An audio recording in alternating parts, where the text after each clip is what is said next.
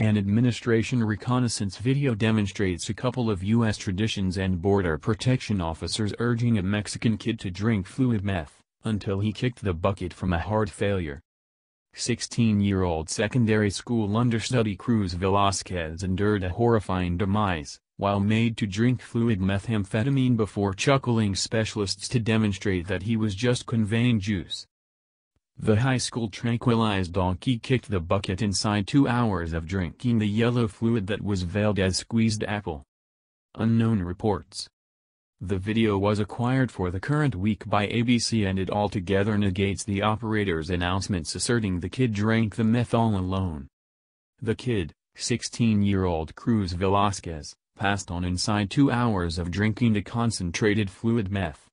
Be that as it may, the two officers, Valerie Baird and Adrian Peralin, who tempted him to drink it stay at work today and never confronted disciplinary activity. As per ABC, a previous head of interior undertakings at U.S. Traditions and Border Protection, James Tomczyk, disclosed to ABC News the two officers disregarded organization conventions by enabling the young fellow to drink from the jug, and that he was told at the time they would be rebuffed. On the off chance that they really suspected there was a controlled substance in the jug, Tomczyk stated, they should have led a field test.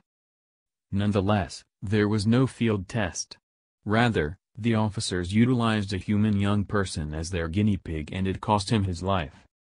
Medication sneaking isn't right and is wrongdoing, yet this high school kid did not merit a capital punishment, Representative Zoe Lofgren, the positioning part on the House Subcommittee on Immigration and Border Security disclosed to ABC News.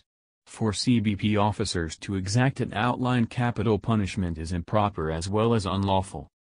Representative Benny Thompson, the positioning individual from the House Homeland Security Committee concurred with Lofgren. See also, Apollo crew had to go through customs upon return. Altogether for CBP officers to avert sneaking, guarantee open well-being, and do their troublesome employment at the fringe legitimately, CBP must have the fitting conventions set up and officers must tail them, Thompson disclosed to ABC News. While there is no reason for endeavoring to bring illegal substances into the nation, it is totally certain from the video that there were various disappointments in judgment and methodology that prompted the silly demise of a 16-year-old kid. CBP must guarantee that such a disaster never happens again. After the teenager's demise, an examination was directed which cleared the officers of any wrongdoing. The two officers denied advising Velasquez to drink the meth and the official report called it a mischance. What you see, I believe, is an essential absence of sympathy and fairness toward a 16-year-old kid, said Gene Iredale, the San Diego-based lawyer who spoke to the Velasquez family.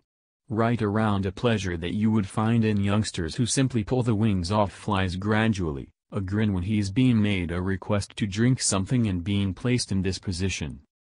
They realize what's happening.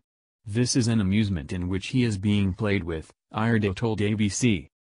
In the still picture from the video beneath, we can see the officers urge the youngster to drink the meth. When he drinks it, the officers snicker and urge him to drink more. Altogether, the adolescent gulped 4 tastes from the jug of meth, enough to send him into heart failure and stop his heart. Minutes after the fact, he started sweating and shouting in Spanish about the chemicals and the arrangement. My heart. My heart. He shouted. Records appeared. Officers held up over 30 minutes previously reaching EMTs. After 2 hours, he would be articulated dead.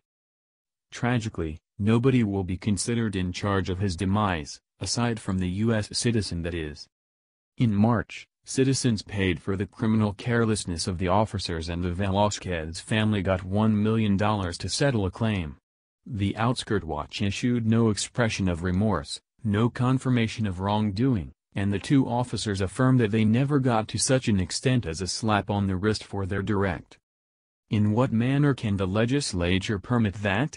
It resembles, all right, you can execute somebody, Reina Velasquez, Cruz's sister, disclosed to ABC News.